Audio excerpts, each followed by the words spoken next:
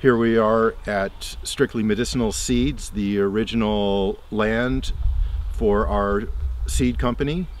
And this is Williams, Oregon on November 4th in the year 2020. We're speaking about making cuttings of rosemary plants, and we're going to start out by creating a willow broom to make some willow water for setting our cuttings to increase their growth rate and to help them root out better. So the willow tree is weeping willow. This is the Latin is Salix babylonica. You can think of it as like the gardens of Babylon, which are cascading down over the terraces of old. The tree originated in China and has been introduced worldwide. The particular tree that we're under right here was planted by me some 10 or 15 years ago and was part of an old tree, a grandfather tree that was growing on the Iowa River that I remembered from my childhood. So I took cuttings of that and rooted the cuttings and planted the tree here. So this is a little bit of that grandfather willow tree that was a part of my childhood and still resides there, broken branched and hollow cord as it is. The ducks still congregate under it, and when you approach they break and go into the Iowa River and swim around. So willow trees are very, very magical, and that is they are used in magic and in sort of traditional medicine in various ways. Let me think if I can think of one of the incantations. The willow broom is used for purification, and so one of the old incantations is sweep, sweep, sweep the floor, sweep the bad vibes out the door. And then also the witch's broom is used for flying in a sort of an ethereal sense, flying mentally or with the spirit, and so freeing the mind so that we're not encumbered by our bodies. So let's think of this in terms of science, because the interaction between mysticism and science is very, very powerfully coordinated synergy. The tree contains salicylic acid in the cambium of the bark, and the salicylic acid is an anti-inflammatory, kills pain. So it's very common to make a tea of the dormant wood of the willow tree as a herbal aspirin, if you will. Then the salicylic acid extracts easily with boiling water, so you just collect the bark when it's slippy, usually in the spring, dry it, and then make a standard tea, and that can be used for your anti-inflammatory and anti-pain herbal medicine. But there's also another constituent in the tree, which is the IBA, the auxin type hormone, which is isobutyric acid, IBA, and that is something which basically speeds cell regeneration. It speeds growth. So that is the characteristic that we're seeking today in making a willow broom, so that we can whip the water and create willow tea. This is a particularly non-violent method of working with the willow, in that we don't have to, as other recommendations have come, smashing the plant, pouring boiling water on it. Actually, IBA degrades at boiling temperatures, and so we don't want to make a hot tea. Instead, we make a willow broom, and we, on an ongoing basis, gently over time, whip the water and in the bucket, and the auxins are slowly extracted, and then we soak the cuttings in the water, can soak the cuttings overnight, and then we plant the cuttings in sand. And so all those things you should be able to see today. So we'll start by addressing the grandfather willow tree. Oh, grandfather willow, I know that it's getting cold and you're beginning to go to sleep and your leaves are yellowing and dropping, but wake up, wake up. Help us out, help us humans out a little bit here. We need you to send some medicine down to the tips of your branches in this direction. We beg you to allow us to take a little bit of your body, and we will use it for good things. In fact, not only will we extract the medicine from your limbs, but we will also root out the broom and replant it and move more and more willow trees out into the world. So I know that that you have the ability to find water deep within the ground. In fact, when we had a witcher come out on this land, the witcher found that the most water underneath the ground was at the very place where you are planted. Whether it's because the human was smart enough to put you where the water is, or whether it was because you brought the water to that spot, I don't know. But it makes us be part of the same life. And therefore, when I help you, then you help me, and together we can help others. That's the way it works. So here are your branches here that we'd like to use. Please send your medicine down to this spot. I know that you can move the medicine around, because when deer come in to browse, you make more of the tannins come to that spot so that it won't be so tasty for them and they won't eat all of you up. So bring the energy down to this place, and Om Shri,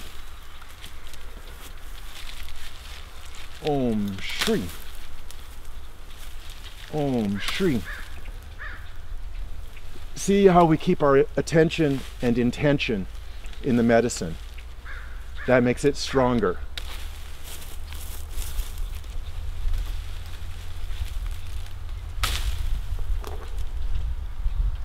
Now,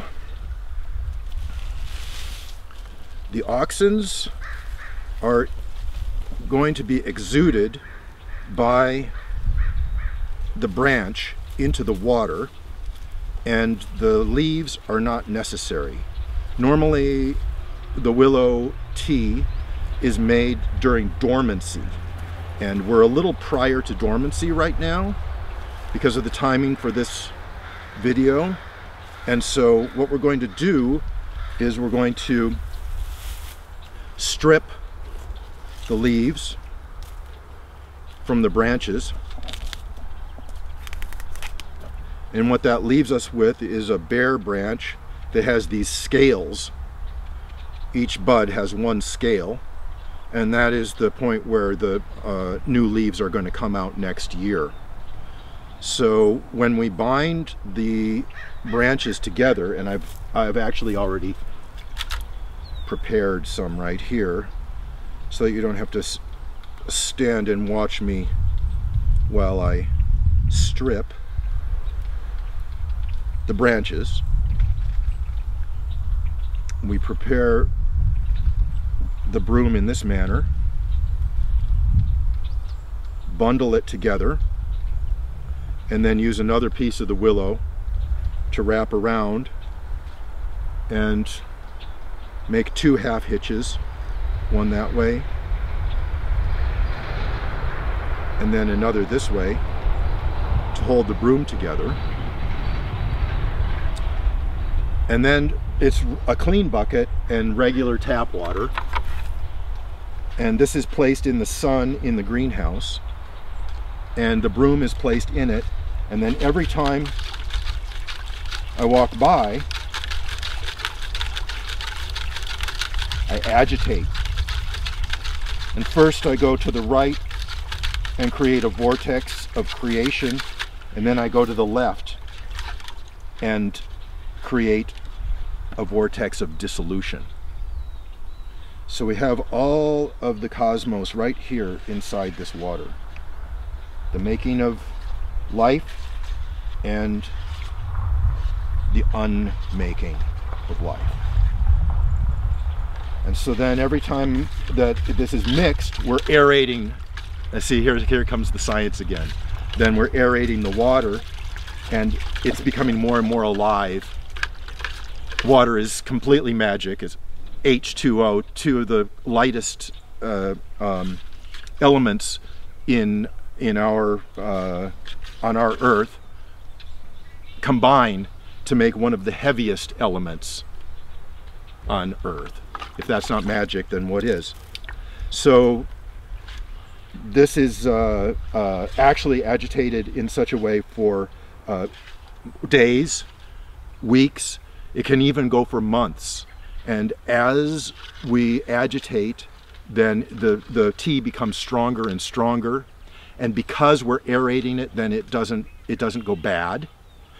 And eventually the broom sprouts. And then after the broom sprouts, it's just oozing these hormones out into the water. And the water gets richer and richer. The broom gets more and more full of roots. And then we can plant the willow and make the trees, and we can soak our cuttings in the willow water. We're out here on the rosemary row. This is the upright rosemary, Rosmarinus officinalis, which is a great herb from the Mediterranean basin, which is wonderful for using in a culinary context. The value of antioxidant herbs of this nature in cooking is that they counteract the negative aspect of oils and fats that can cause a lot of disease. And so if you use antioxidant herbs in your cooking on an ongoing basis daily, then the likelihood that you will get cancer is much reduced. Also, they taste really good, and the smell reminds you of remembering. It reminds you to remember the past, remember to be in the moment. It spurs memory. Contains rosmarinic acid now, doesn't it? And rosmarinic acid is an anxiolytic. It's a anti-anxiety compound, which helps you keep a positive view in this very challenging world that we live in. Helps calm you so that you can think. And so we like to propagate rosemary, and rosemary does make seeds, but the seeds are generally empty testa, so you get maybe 2% germination from rosemary seed. And I find that anything that makes seeds that are generally a very low germination rate have other ways to propagate themselves besides seeds, because they're not relying on seeds primarily to spread themselves, and plants in general want to spread themselves, procreate, cover more, and they live in communities, and communities are composed of children that grow into adults. So in this case, the plant does well in two other ways. One is as a cutting, which is really what we're talking about doing today, is making woody cuttings from rosemary. And the other is by layering, which is where a lower stem comes into contact with the dirt and throws roots, and then can be removed from the main plant and transplanted elsewhere. So those are the two main ways that rosemary is propagated, besides attempting to go with the seeds. And let's make a cutting here. This will be made from the plant, dropped into the willow water, and then planted in the greenhouse in the sand bed. You plant it in the fall and dig it up in the spring, and by then it should have thrown roots if everything goes as planned. So I'm looking here at the plant, and I'm seeing where the prune occurred last year. This was cut at this spot last year, and so at that point of pruning, there are several branches forming, and the way to make a good cutting is to make a heel cutting. You don't just cut off the plant like that. You peel back the plant in this manner, and that gives you a heel. You can see this is known as a heel right here, and it is at this margin right here where the new roots are going to form. So this gives more, here comes the science again. Here, this gives more surface area. It gives more surface area for the roots to come out. And then you want to remove any green portion that would be under the sand. That's going to be against the regrowth. And then you use 2 nodes for aerial growth. So here we have our 2 nodes. We have our heel cutting, and then what I like to do is, this is all going to be underneath the sand here, so I can strip a little bit there and there. Now, I don't want to strip off all of the bark, but I make a couple of striations running down, and then more roots will form from those wounds. So that's, and then we don't want it to dry out. So as soon as we've got it done, we drop it into the willow water, and then we go for another one. See how this is done? It can be done quite quickly. 2 nodes, strip, remove those bits of bark, and done.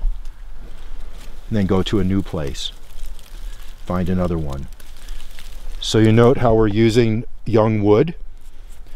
Okay, the heel on this one is a little bit long, so I'm going to cut that off. There's my 2 nodes, strip, done.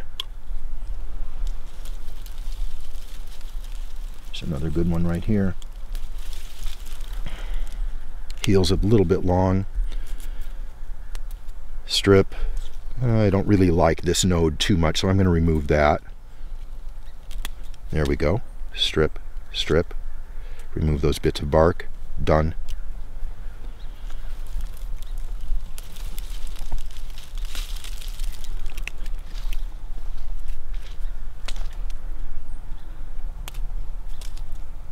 Spend hours out here making rosemary cuttings and remembering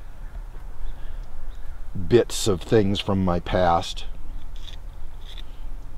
When it's a negative memory, then I drop it. And when it's a positive memory, then I might follow it out for a little while and then drop it.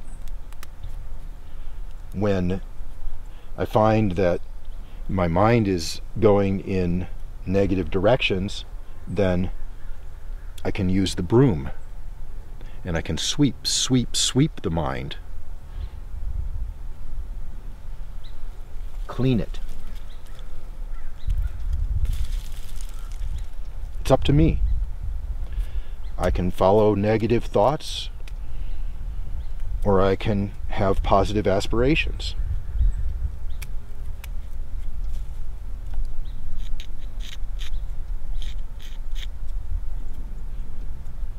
Just like any time working with the medicine, look at your motivation and make a little prayer and say, may this rosemary plant bring happiness to someone. May it bring healing. May it prevent cancer. May it remind someone of something good that happened in their life. See, this is too old of wood here that came off, but now there's a younger stem coming off, so I can just peel it back, and there's my heel cutting again. Perfect. I want to make them nice and long so that you can bury it in the sand pretty deeply. As above, so below. Right now, the balance is mostly aerial because there are no roots here. So we want to make sure that there's not too much on the top, because basically the plant needs to support those aerial parts, and if it's too big a job without any roots, with just the interaction between the sand, the moisture, and the bark, then the cutting would die.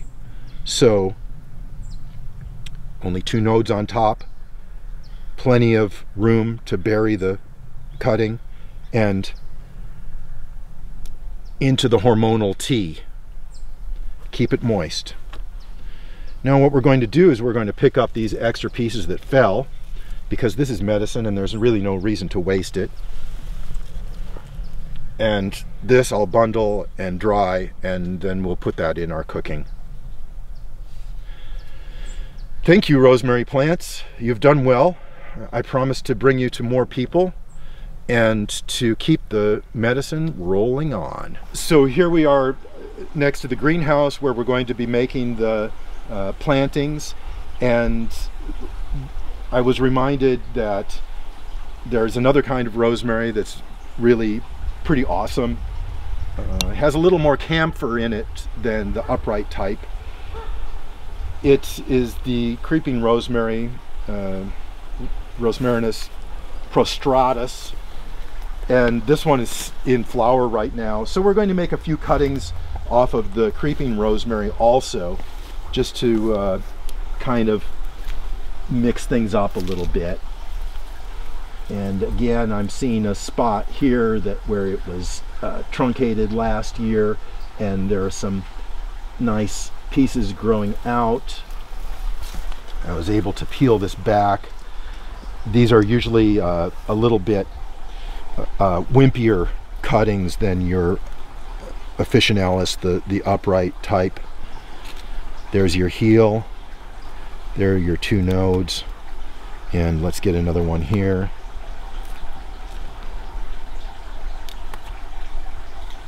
That's really thin wood, but it's going to work. And here's a piece that's a little thicker wood. There are your 2 nodes there. A nice long shank. All right, good. Now let's take these in.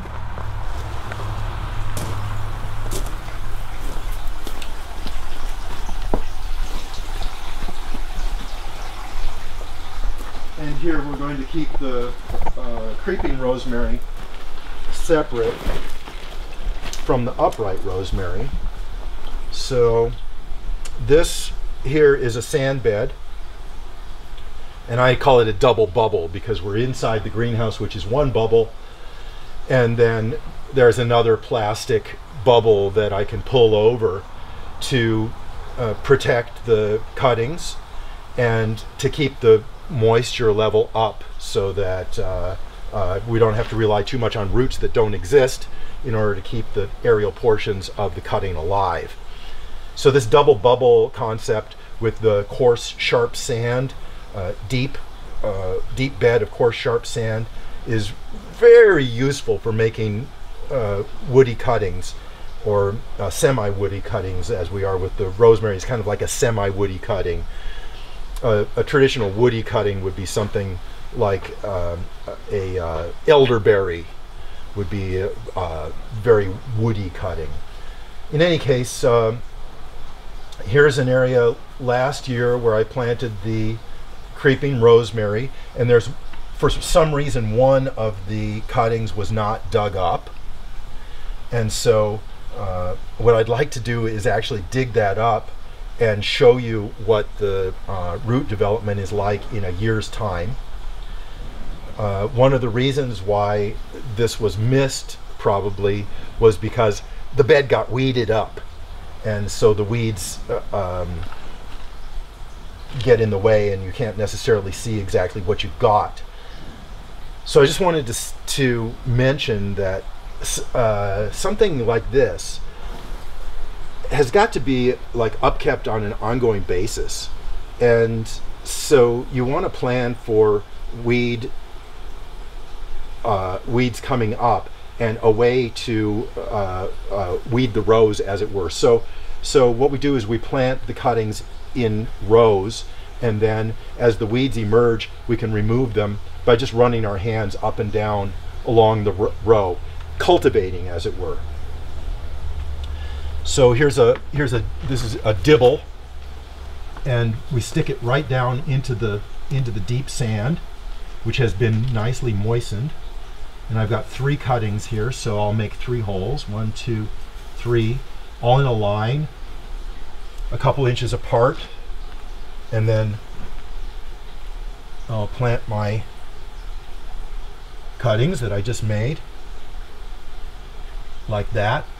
This one fell down in a little bit far, so I'm going to lift it a bit and then push the sand into the side and firm around to make sure that there is no air in association with the cuttings, with the stem of the cuttings. And see how happy they are? 1, 2, 3, all in a row like that. Then you can take a little willow water and dribble that on there, and you can whisper a prayer, whatever comes from your heart. I use the sacred syllable, the seed syllable Om, very effectively. Om.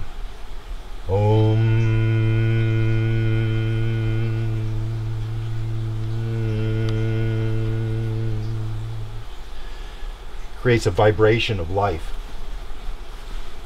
So here we have our row of the prostrate rosemary, and I think I had some tags in here.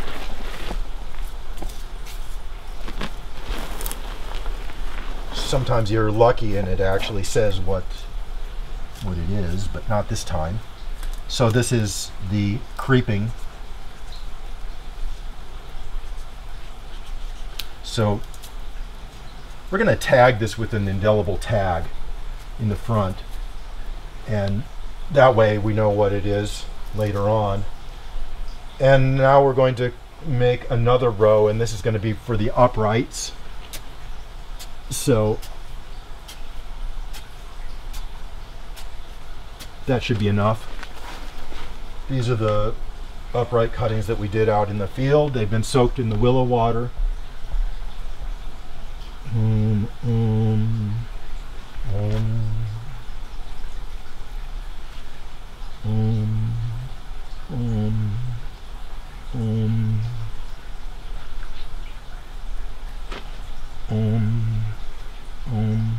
And as chance would have it, I did make exactly the right number of rows for how many cuttings there were. 1, 2, 3, 4, 5, 6, 7, 8. Oh, lucky 8. The Chinese love the number 8. I think that's the luckiest number there is. Of course, us Westerners would like a 7, wouldn't we? A 7 or an 11, perhaps. But we must be vibing with the Eastern vibes. Okay, so I've compressed. This pressure is a poorly understood concept. Many people will plant seeds without tamping afterwards, and the seeds have no sense of place, and the seeds don't germinate. Same thing with the cuttings. If you just stuck them in there and left air around the cutting, then it wouldn't throw roots. So you need to tamp. Remember to tamp. Okay. So there's our upright rosemary, and we need to label that, don't we? See what we've got here. Okay. So this one's upright.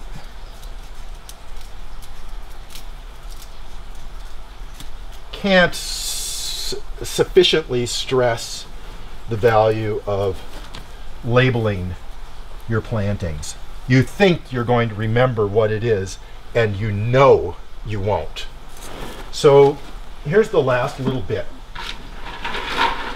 We're coming in here on this creeping rosemary. Well, looks like there might be 2 of them there. This creeping rosemary, actually I am able to identify it by the leaf shape. And when you, in the spring, when you're all done and you want to dig these up and pot them into gallons, then the way to approach it is to come in from the side. You don't just pull up on the plant. You come in from the side and you dig down. All right, like that. And then you come in underneath it, see?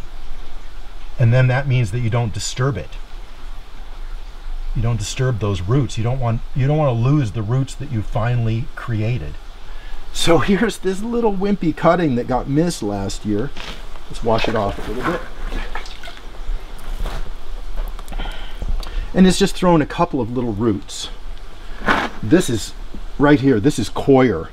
Coir is so useful. You can get a coir product, which is a coconut exocarp, ground up, leached, and it is very useful horticulturally. You can hold cuttings in that until such time as you're ready to pot them up. Now here's the one that I was really after.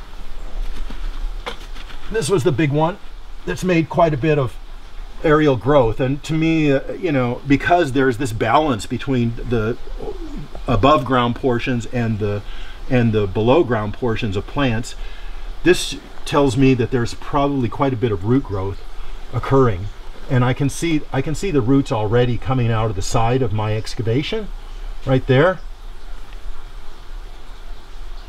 So that's a good sign. Then I'm coming in underneath it and I'm bringing it up, and there we go. Let's dip this. So look carefully and you can see that that's my heel cutting that I made originally last year, and then you can see these other roots coming out here.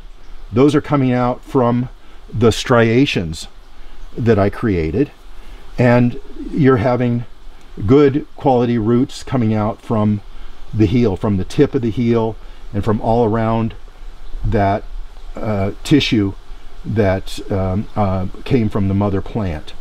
So as above, so below. I've disturbed the bottom of the plant and I'm going to replant, and so I want to cut back before I replant, because that more consistently balances this plant. We have this much root, we have this much aerial. We're going to plant it in a pot eventually, not right now. I'm going to plant it in a pot, and then it will be so happy because it is balanced. The yin and the yang of propagation. So right now, let's just layer it in coir, and it'll hang that way for some time until we get around to potting it up.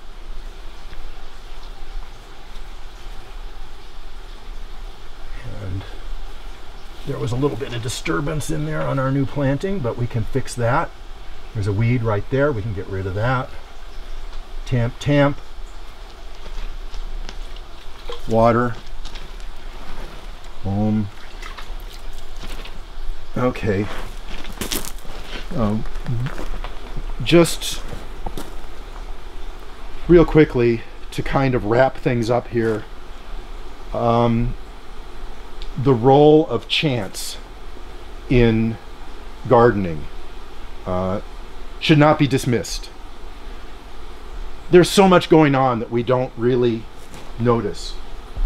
And there are so many unanswered questions.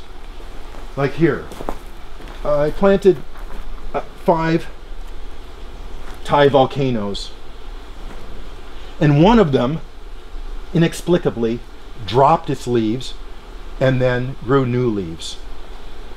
Why did that happen? How can I know? Or here, a myrrh plant got overly wet and died, and then a little Ocimum africanum, temperate tulsi, volunteered right in the middle of the pot. Now, why did it do that? Or here's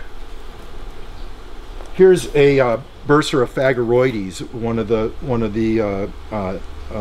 aromatic myrrh-like plants from the New World, and I had it in this pot for, well, since 3/17 of 2019. That's what my little tag tells me. But suddenly they're 1, 2, 3, 4, 5, 6, 7, 8 again. Seems like the number 8 is running with us today. 8 volunteer tomato plants in it. Why did that happen? How did that happen? It's part of the great mystery.